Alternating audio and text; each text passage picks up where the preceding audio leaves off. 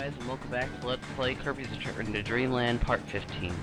In the last part, we did Stage 3 and Stage 4 of Level 6 Egg Engines, and in this part we're going to be doing Stage 5 and the boss stage, Stage 6, of Level 6 Egg Engines. Same thing. So basically, we're going to be finishing up Egg Engines in this video, which is awesome, because, I'm kind of tired of Egg Engines, because it's a weird name. Two names are Engines Eggs, or has eggs shaped like engines, or engines shaped like, I don't know. Whatever. Anyways, so yeah, it's kind of exciting. We're going to be done with the egg engines. We're going to move on to the final level of the game, and hopefully defeat the final boss of the game with not much trouble at all. But I say that kind of sarcastically. Yeah.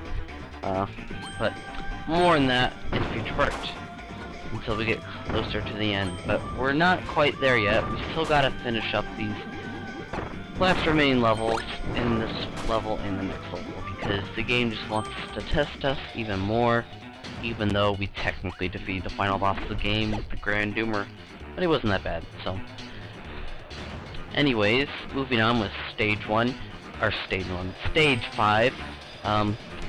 Stage 5 is kind of an interesting level. It's very unique in itself, because if you notice, there's lots of things, like objects that move downwards and push you down to the ground where you have to hide and stuff. Well, to get, I think, about 3 of the energy spheres at least in this level, you have to be good at that, because as you'll see in this next room, once I go into this door, you have to get the extra life first, because you never know. Go on a losing life streak. But as you'll see here, in this room, yeah. Notice how these rooms can easily squish you unless you get into a tiny space that they want you to go into. Yeah, it's kind of dangerous in itself because, well, there's spikes, and the enemies don't really do much. I don't know why they're there, but Anna died trying to get the energy sphere on the first try. Amazing, I know. Don't worry though, because if you die in this room, it just spawns you back into this room, so you can start from the beginning. Yay! There's 3 of them, and this is the first one. The first one isn't bad. I'd be glad. I would be glad that this one's pretty easy itself. All you have to do is run back and forth, make sure you don't get squished in spikes by the walls or whatever, the ceiling that's caving in. The third one, I believe, is the one that's the toughest, so definitely want to watch out for that one. The second one isn't too bad either, but whatever.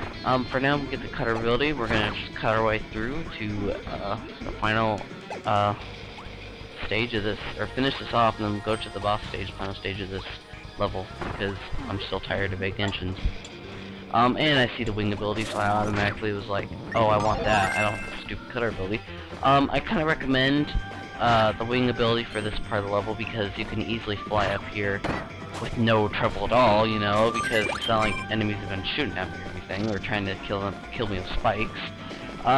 Mainly because the bottom ground, it's moving very rapidly fast, and those enemies are just on it, they're gonna fly into you and gonna more than likely highly damage you or kill you almost, and that's really annoying. So I recommend getting a wing ability so you can fly all above that and get into this room. This energy sphere is actually really easy to get. All you have to do is throw the key on the conveyor belt and let it go through the Gordos while you fly on over to the other side, grab the key, jump up, and unlock the door, get the energy sphere, and leave.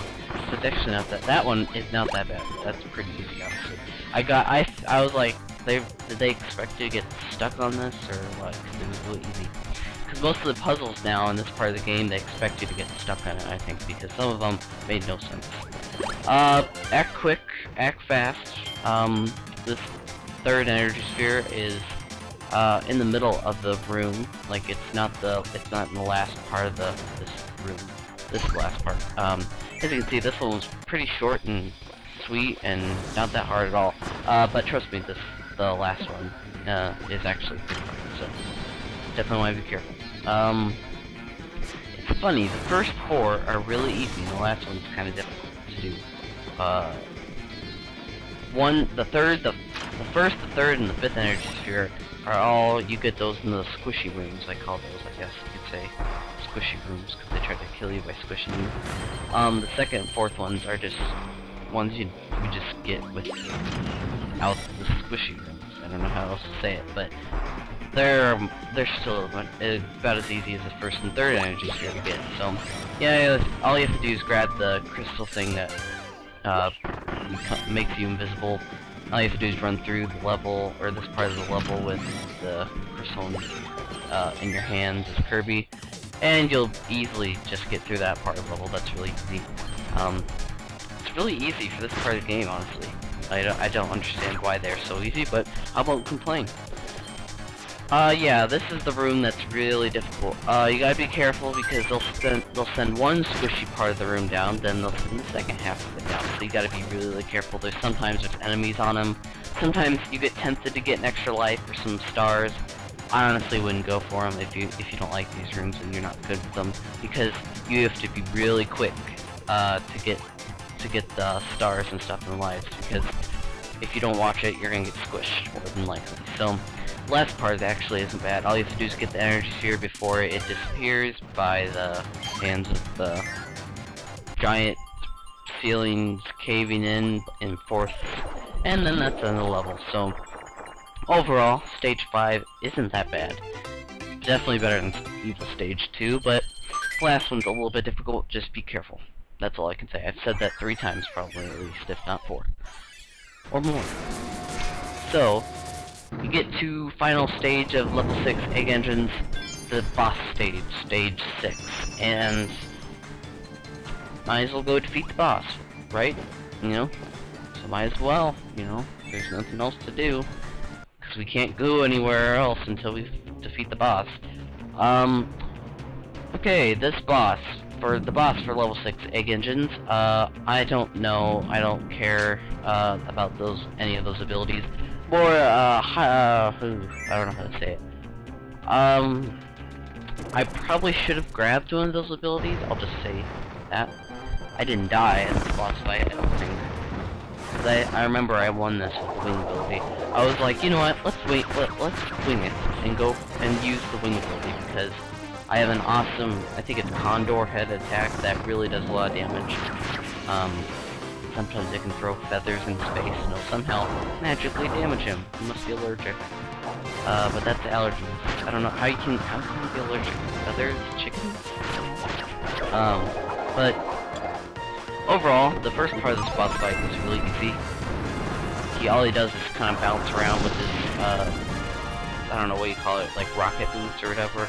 Sometimes launches mini missiles at you, and yeah, they don't become mini anymore. He actually launches off in the second part of the battle. He launches off on a huge rocket ship thing, and he just flies away. And you have to wait for him to do it twice, because he won't come back the first time and land. Stupid. After the second time, as you can see, he damages you with fire, because he lands like awkwardly, and like, I don't know why you crash it. You might as well take advantage of it, honestly, but whatever he wants to do just makes it easier for this boss fight.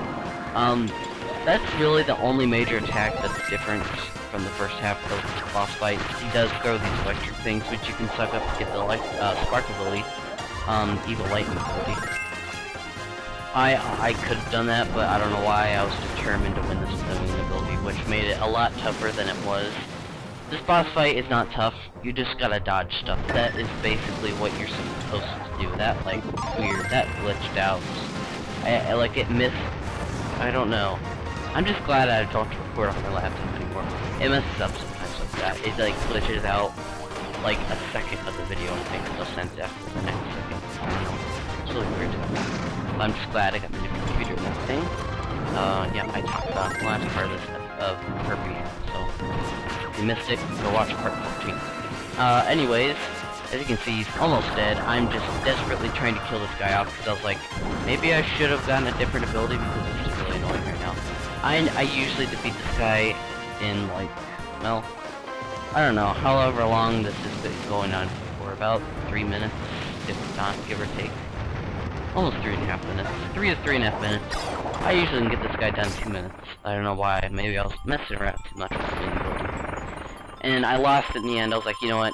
Screw it. I'll just you know, lose my ability and launch it at him or whatever, because there's no point in messing around anymore because it's really annoying. But yeah, that's it. We don't have a ship part to collect this time. We're just gonna go talk to Magalore, Magalore, whatever you call him. Yeah, Magalore. Yeah, Magalore. He's just talking about the fearsome dragon of Landia. Well, how did you not know he was there? I just thought of this. How did you not know he was gonna attack you when you landed back? Why didn't you think of a plan before we came back? If he is the deadliest animal on this planet, and he's a big old four-headed dragon that covers the whole planet of Halakandra, how did you not think of a plan coming back here, thinking, alright Kirby, when we land, we gotta figure out where we're gonna, well, when we go to Halakandra, we gotta figure out where we're gonna land. Why didn't he think of that? He just landed here thinking, alright, Landia left, or whatever. But, with that aside, we're in the final level of the game, like I said. Level 7, Dangerous Dinner. Now, that's actually kind of a funny name in itself, Dangerous Dinner, but I'll see you guys next time when we do Stage 1 of Level 7, Dangerous Dinner. See you guys then, bye for now.